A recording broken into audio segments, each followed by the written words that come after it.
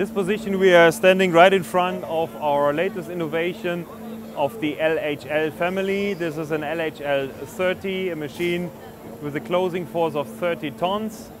And we have here a lot of innovations in this machine, especially in the drives and guiding accuracy.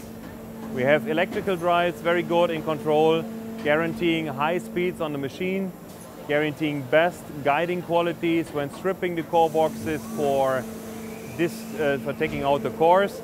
We have a very good and precision to avoid any breakage of the cores.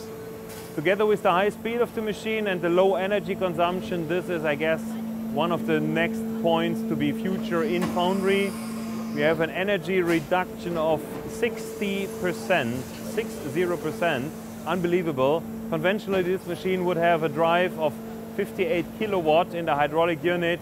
We have reduced this to 22 kilowatt, so more than 60%, by keeping the performance and even improving. Cycle times below 14 seconds for a full machine drive cycle guarantees highest efficiencies, and the machine is available for all processes, hot processes, gas curing cold processes, and also combined inorganic processes.